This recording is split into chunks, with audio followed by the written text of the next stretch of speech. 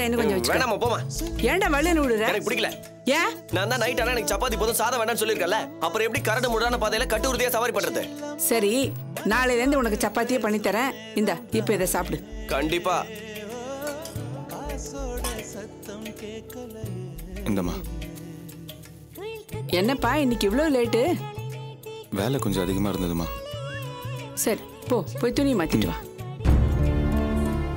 ஏ ராணி, அண்ணா வந்தோட சாப்பிட்றேன்னு சொன்னேன்ல, இன்னும் என்ன டிவி முன்னாடியே உட்காந்துட்டு இருக்க? எழுந்திரிச்சு போய் கையை கழுவிட்டு வா போ.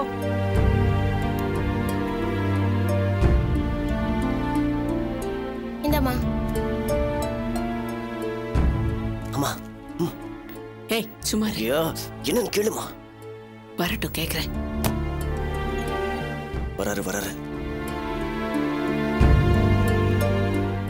செல்வம். என்னம்மா? உன் மாமனார் என்ன சொன்னாரு?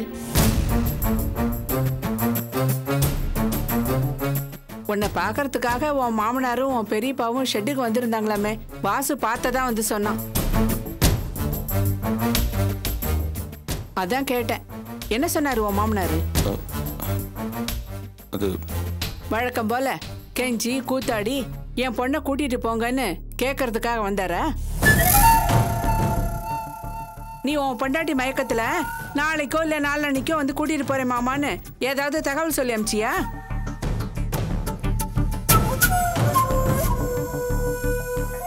இல்ல உன் பெரியப்பா வேற கூட இருந்திருக்காரு. ஏற்கனவே அவரு நீதி நேர்மை நியாயம்னு ரொம்ப பேசுறவரு.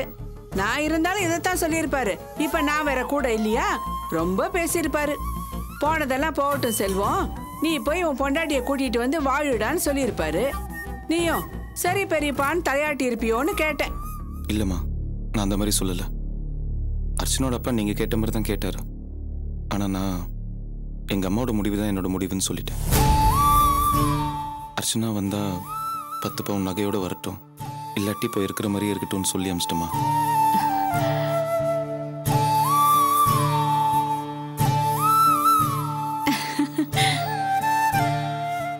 இப்பதானே நீ என் பிள்ளை மாதிரியே பேசியிருக்க. இப்போவாது என்ன புரிஞ்சுக்கிட்டு நம்ம குடும்ப கௌரவத்தை காப்பாத்துற மாதிரி பேசிட்டு வந்திருக்கியே, ரொம்ப சந்தோஷம்.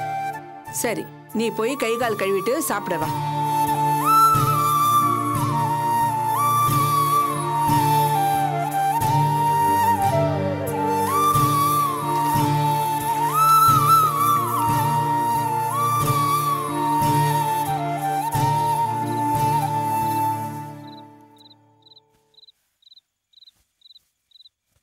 அம்மா கிட்ட நீங்க போய் தானே சொன்னீங்க? நீங்க பணத்துக்கும் நகைக்கும் ஆசைப்படுற ஆள் இல்ல. அண்ணி அந்த நகையோட வந்தாதான் சேர்த்துப்பேன்னு நீங்க கண்டிப்பா சொல்லிருக்க மாட்டீங்க. எனக்கு உங்களை பத்தி நல்லா தெரியும்னா. நீ சொல்றது சரிதான். அம்மா மனசு கஷ்டப்படக்கூடாதுங்கிறதுக்காக தான் நான் அந்த மாதிரி போய் சொன்னேன்.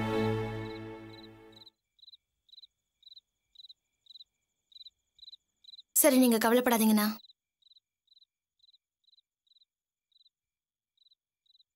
இந்த அந்த அம்மாவை பத்தி உனக்கு நல்லா தெரியும்ல. என்னடா பேசுற? நீ ஆசைப்பட்ட 45 பவுனும். என்ன சொல்ற?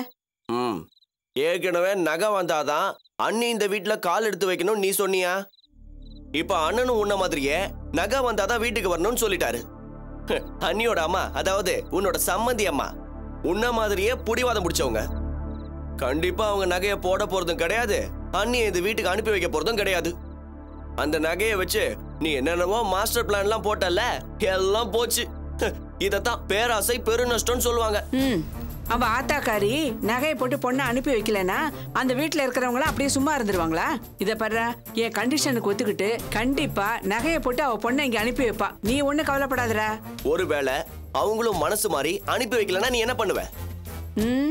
அனுப்பி வைக்கலன்னா அவ வீட்டு வாசல்ல போய் நின்னு அவ குடுமி அப்படி பிடிச்சிட மாட்டேன். புடிப்ப நீ உன் மனசுல அப்படி ஒரு எண்ணத்தை வச்சிருக்கியா? அப்படிலாம் ஏதாவது இடக்கு முடக்கா தகராறு பண்ணிடாத. அந்த சம்மந்தி அம்மாவை பத்தி உனக்கு நல்லா தெரியும்ல. அந்த பொம்பளை உன்னை விட கில்லாடி. வரதட்சணை கேஸ் கொடுத்து நம்மள குடும்பத்தோட உள்ள தூக்கி வச்சிருவாங்க. நல்லா யோசிச்சு பாருமா, நம்ம குடும்பத்துல எல்லாரும் ஜெயில் ட்ரெஸ்ல, அதுலயும் நீ வெள்ளை கலர் புடவை, அதுல ப்ளூ கலர் பார்டர். நம்ம எல்லாம் அச்சடிச்ச சோறுக்கும் அவுன்ஸ் குழம்புக்கும் கியூல போய் நின்னா எவ்வளவு கேவலமா இருக்கும். ச்சே, எனக்கு நினைச்சு பார்க்கவே ரொம்ப பயமா இருக்குமா. நீ சொல்ற மாதிரி எல்லாம் நடந்துருமா? ஏன் நடக்காது? சம்மந்தி அம்மா கண்ணை லைட்டா கசக்கிட்டு நேரா பொண்ணோட போலீஸ் ஸ்டேஷன்ல போய் நின்னா போதும். விசாரணையே கிடையாது. தினம் தினம் பேப்பர்ல தான் படிக்கிறோம்லம்மா. உன் மேல ஏற்கனவே அந்த அம்மா ஏகப்பட்ட கோவத்துல இருக்காங்க. நீ மட்டும் போய் நகையை கேட்டா உன்னை பழி வாங்கறதுக்காகவே அந்த அம்மா கண்டிப்பா இதை செய்வாங்க.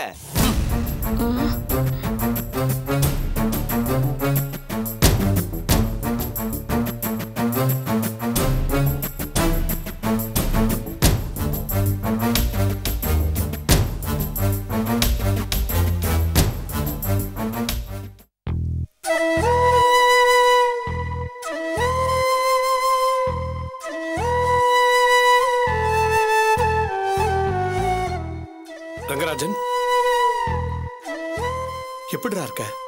எனக்கு ஒண்ணும் இல்லடா, நீ தைரியமா இரு. டாக்டர், இவன் எப்படி இருக்கா டாக்டர்? ஏதாவது ப்ராப்ளம் இருக்கா?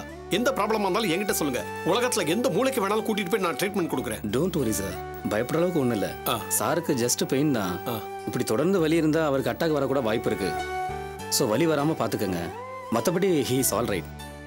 Thank you doctor. Okay, welcome sir. வரேன் சார். வரேன் சார். டாக்டர். ரங்கராஜா, பிசினஸ்ல ஏதாவது ப்ராப்ளம், பணம் வேணும், உடனே எனக்கு ஃபோன் பண்ண வேண்டியதானடா. அன்பு விஷயத்த சொன்ன உடனே நான் ஆடி போயிட்டேன். ஆமாண்ணா, விஷயத்தை கேள்விப்பட்டதும் துடிச்சு போயிட்டாரு. உங்களை வந்து பாக்குற வரைக்கும் எங்க ஃப்ரெண்டுக்கு என்னாச்சோ ஏதாச்சோன்னு பதறிக்கிட்டே இருந்தாரு. அங்கிள், ஏண்டா ஆபீஸ் ப்ராப்ளம் எல்லாத்தையும் சால்வ் பண்ணிட்டியா? ஆல்மோஸ்ட் எல்லாருக்கும் செட்டில் பண்ணியாச்சுப்பா. டேய், யாருக்கும் பைசா பாக்கி இருக்க கூடாது. கம்ப்ளீட்டா செட்டில் பண்ணணும். அங்கிள், ஐ அம் எக்ஸ்ட்ரீம்லி சாரி அங்கிள். ஏண்டா, இதுக்கு முன்னாடி நான் எங்க இருக்கேன் ஏதுன்னு உனக்கு தெரியாது. இப்பதான் நான் இருக்க அட்ரஸ், ஃபோன் நம்பர்லாம் உனக்கு தெரியும்ல. ப்ராப்ளம்னா உடனே எனக்கு ஃபோன் பண்ண வேண்டியதானே? உனக்கு எதுக்கு வீணா சிரமம் கொடுக்கணும்னு தான். பாத்தியா மீனாட்சி இவன் எப்படி பேசுறான்னு? ஏண்டா, சமயத்துக்கு உதவாத பணம் எதுக்கு இருக்குன்னு சொல்லு. நாம 2 பேரும் அப்படியே பழகி இருக்கோம். அன்பு, இவன் இப்படிதான் எதையும் சொல்லாம தயங்கிக்கிட்டே இருப்பான். நீ ஆபீஸ்க்கு போய் மேனேஜரை மீட் பண்ணி என்ன ப்ராப்ளம் இருக்குன்னு கேட்டு எல்லாத்தையும் சால்வ் பண்ணிடு. அப்பா, ரொம்ப நேரமா நந்தினி ஏதோ உங்ககிட்ட பேசணும்னு ஆசைப்படுறா. என்னன்னு கேளுங்கப்பா. அன்பு, இவன் கொஞ்ச நாளைக்கு வீட்லயே ரெஸ்ட் எடுக்கட்டும். நீ இவனுடைய ஆபீஸ்க்கு போய் என்னென்ன வேலை இருக்குன்னு பார்த்து எல்லாத்தையும் அட்டெண்ட் பண்ணு. அங்கிள், நான் செஞ்சது தப்புதான். என்ன மன்னிச்சிடுங்க.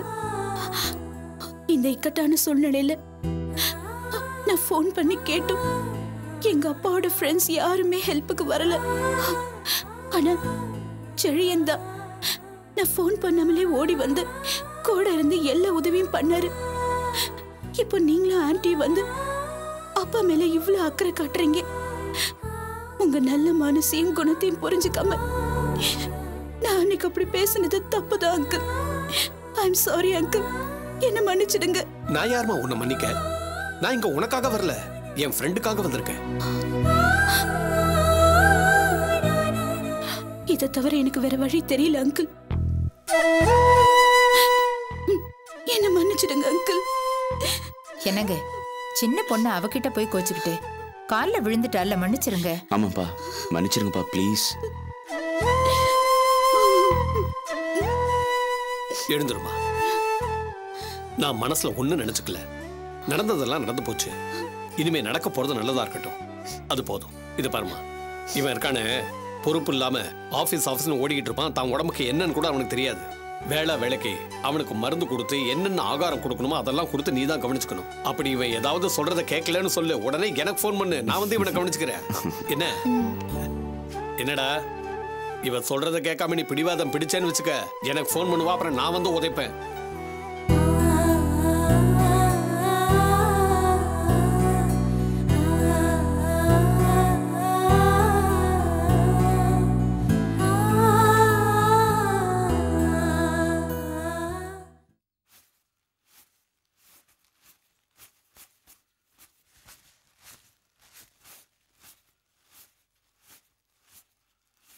அக்கா, வா கவிதா. என்ன இன்னைக்கு ஆபீஸ்க்கு போலியா நீ? ஆபீஸ் தாங்க கிளம்பிட்டு இருந்தேன். அந்த லேண்ட் புரோக்கர் வந்தாரு. லேண்ட் ஓனர் ரொம்ப அவசரப்படுறாரா. இன்னொரு பார்ட்டி வேற இடத்த கேக்குறாங்க போல இருக்கு. நீங்க என்ன முடிவு பண்ணிருக்கீங்கன்னு கேட்டாரு. நான் உங்களை கேட்டு சொல்றேன்னு சொல்லிட்டேன். ஆமா, நீங்க என்னக்கா முடிவு பண்ணிருக்கீங்க? நான் என்னத்த முடிவு பண்றது? இந்த நிலம் வாங்குறது, வீடு வாங்குறது, இதுக்கெல்லாம் ஒரு அதிர்ஷ்டம் வேணும். அந்த குடுப்பினையெல்லாம் எனக்கு கிடையாது கவிதா. என்னக்கா இப்படி சொல்றீங்க? வேற என்னத்த என்ன சொல்ற? நடந்தது எல்லாமே தான் உனக்கு தெரியுமே. அதுக்கு இல்லக்கா, என் கூட வேலை பார்க்குற சாந்தி வேற நான் நிலம் வாங்குற விஷயத்த தெரிஞ்சுக்கிட்டு பக்கத்து நிலத்தை நான் வாங்கிக்கிறேன்னு சொல்லி தினமும் நச்சரிக்கிறா. நான் வேற ஆரம்பத்துல உங்ககிட்ட சொல்லிட்டேன். நீங்களும் ஆர்வமா எல்லா ஏற்பாடும் பண்ணீங்க. அதான் உங்ககிட்ட கேட்டு ஒரு முடிவு எடுக்கலான்னு வந்தேன். முடிவு என்ன முடிவு? நீ அந்த சாந்தியவே வாங்கிக்க சொல்லு. என்னக்கா ஆச்சு? இன்னும் அந்த நகை மேட்ரு முடியலையா? கொண்டு போய் விட்டுட்டு வந்ததோட சரி. கிணத்துல போட்ட கல்லு மாதிரி அப்படியே இருக்கு. ஒரு பேச்சையும் காணமே. அதுக்காக அதை அப்படியே விட்டுருவீங்களா? இந்த காலத்துல எல்லாம் பேசாம இருந்தா எதுவுமே நடக்காதுக்கா. நீங்க போய் நகை போடுறீங்களா இல்லையா என்ன எதுன்னு கேட்க வேண்டியதானே? நான் போய் 2ல 1 கேட்கலாம் தான் இருந்தேன். இந்த வாசு பையன் தான் என்ன பயமுறுத்தி விட்டுட்டான். அதான் இப்ப யோசனை பண்ணிட்டு இருக்கேன். என்னது? வாசு உங்களை பயமுறுத்துறானா? என்னக்கா சொல்றீங்க? ஆமா, நான் மறுபடியும் போய் நகையை கேட்டு அந்த வீட்டுல பிரச்சனை பண்ணா அந்த சிவகாமி நான் வரதட்சணை குடும்பம் பண்றேன்னு என் மேல கம்ப்ளைண்ட் கொடுத்து குடும்பத்தோட உள்ள தள்ளிடுவான்னு வாசு சொன்னா. பயப்படாம என்ன செய்யறது? என்னக்கா நீங்க? அவங்க கேஸ் கொடுத்தா உடனே போலீஸ்காரங்க தூக்கி உங்களை உள்ள வச்சிருவாங்களா? என்ன ஏதுன்னு அக்கம் பக்கத்துல விசாரிக்க மாட்டாங்களா? இல்ல நாங்க தான் சும்மா விட்டுருவோமா? நீங்க என்ன அர்ச்சனாவை மருமக மாதிரியா நடத்துனீங்க? பெத்த மக மாதிரியில பாத்துக்கிட்டீங்க. அதுக்கு சாட்சியா பக்கத்து வீட்டுக்காரங்க நாங்கெல்லாம் இல்ல? 45 பவுன் நகை போடுறதா சொல்லிட்டு 10 பவுன் கவரிங் போட்டு ஏமாத்திருக்காங்க. ஏமாத்துன அவங்க ஏமாந்து போன உங்க மேல வரதட்சணை கேஸ் போட்டுருவாங்களா? நியாயமா பார்த்தா நீங்க தாங்க அவங்க மேல கேஸ் போடணும். வாசு ஏதோ விவரம் தெரியாம பேசியிருக்கான்.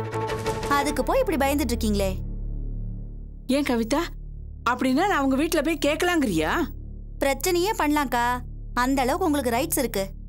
வரதட்சணை வாங்கக்கூடாதுன்னு சட்டம் இருக்கு. ஆனா அதெல்லாம் யாரு கடைபிடிக்கிறா? அவங்க உங்க தகுதிக்கு ஏத்த மாதிரி கொடுத்து வாங்கிக்கிட்டு தானே இருக்காங்க. நீங்க ஒண்ணு எக்ஸ்ட்ராவா கேட்கலையே. ஏமாத்தின 10 பவுனை தானே கேக்குறீங்க. அது உங்களுக்கு சேர வேண்டியது. அதை கேட்கறதுக்கு உங்களுக்கு உரிமை இருக்கு. நீங்க பயப்படாதீங்க. தைரியமா போய் கேளுங்க.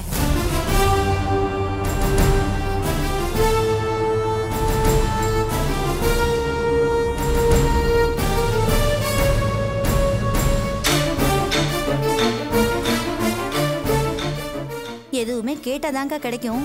மயிலே மயிலே இறகு போடுனா போடாது. இப்ப கேட்காம விட்டுட்டீங்க, அப்புறம் பஞ்சாயத்து பேசி அர்ச்சனாவை சும்மாவே கொண்டு வந்து விட்டுடுவாங்க. அப்புறம் நீங்க ஆசைப்பட்டபடி நிலம் வாங்கவே முடியாது. நிலத்தை விடுங்க, உங்களுக்கு சேர வேண்டிய நகையை நீங்க போய் கேட்க முடியாது.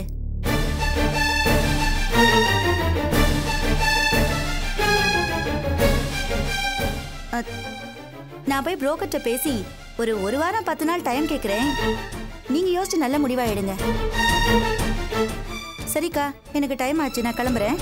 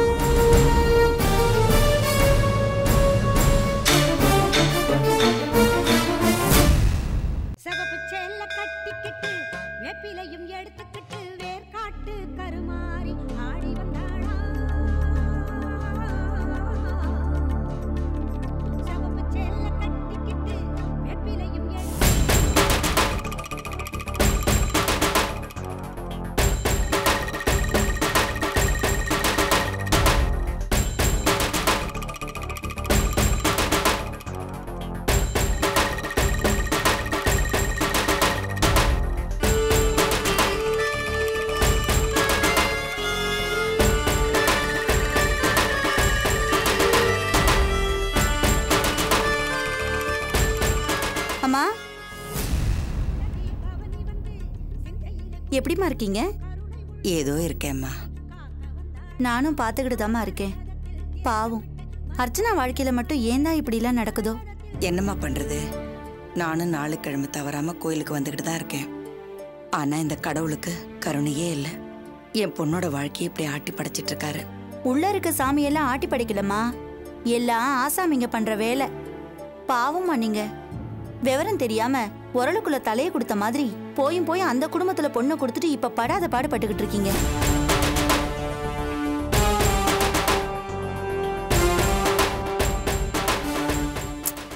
உலகத்துல எங்கேயாவது இந்த அநியாயம் நடக்குமா? மனசார 10 பவுன் நகையை எடுத்து வச்சுக்கிட்டு போலி நகையை வச்சு பழிய உங்க மேல தூக்கி போட்டிருக்காங்க. இதெல்லாம் கண்டிப்பா அந்த பாக்கியம் வேலையா தான் இருக்குமா? இத புரிஞ்சுக்காம நீங்க போய் சாமி மேல குறை சொல்லிட்டு இருக்கீங்க. எனக்கு அந்த பொம்பளை பத்தி நல்லா தெரியும். ஆனா என் வீட்டுல இருக்கவங்க தான் யாரும் நம்ப மாட்டேங்கிறாங்களே. அந்த குடும்பத்தை பத்தி எனக்கு நல்லாவே தெரியும். நான் உங்க பக்கத்து வீட்டுல தானே இருக்கேன். அவங்கள பொறுத்த வரைக்கும் அடுத்தவங்க காசுனா ஆளா பறப்பாங்க. அதுக்காக அவங்க என்ன வேணாலும் செய்வாங்க. ஏன்னா அவங்க அப்பா ஒரு குடிகாரன், அம்மா ஒரு பஜாரி, அவன் தம்பியும் ஒரு ஊதாரி. மாப்பிள்ளைய பத்தி உங்களுக்கு சொல்லவே வேண்டாம். இவங்க எல்லாம் திட்டம் போட்டுதான் 10 பவுன் நகை அதிகமா வேணுங்கிறதுக்காக நாடகம் போட்டிருக்காங்க. அப்படியெல்லாம் நாடகம் போட்டா நான் நம்பிடுவேனா என்ன? 10 பவுனை எடுத்து வச்சுக்கிட்டது இல்லாம எங்க வீட்டு படியேறி வந்து எங்க மேலே பழிய போடுறா. ஒரு குண்டுமணி பவுனு கூட போட மாட்டேன்னு சொல்லி விரட்டி அடிச்சிட்டேன்ல. அவங்களெல்லாம் இதோட விடக்கூடாதுமா. வரதட்சணை கொடுமைன்னு கம்ப்ளைண்ட் பண்ணி குடும்பத்தோட ஜெயில் சோறு திங்க வைக்கணும். அப்பதான் அவங்களுக்கெல்லாம் புத்தி வரும். போலீஸ்ல கம்ப்ளைண்டா? என்னம்மா சொல்ற? ஆமாமா, அந்த பாக்கியம் இந்த பிரச்சனையை இதோட விடமாட்டா. அவதான் பேராசக்காரியாச்சே. மறுபடியும் நகையை கேட்டு வீட்டுக்கு வந்து கண்டிப்பா தகராறு பண்ணாலும் பண்ணுவா. அப்படி பண்ணா தயவு தாட்சியெல்லாம் பார்க்காதீங்க. நேரா போலீஸ் ஸ்டேஷனுக்கு போய் கண்ணை கசக்கிட்டு நில்லுங்க. அதுக்கப்புறம் பாருங்க வேடிக்கைய.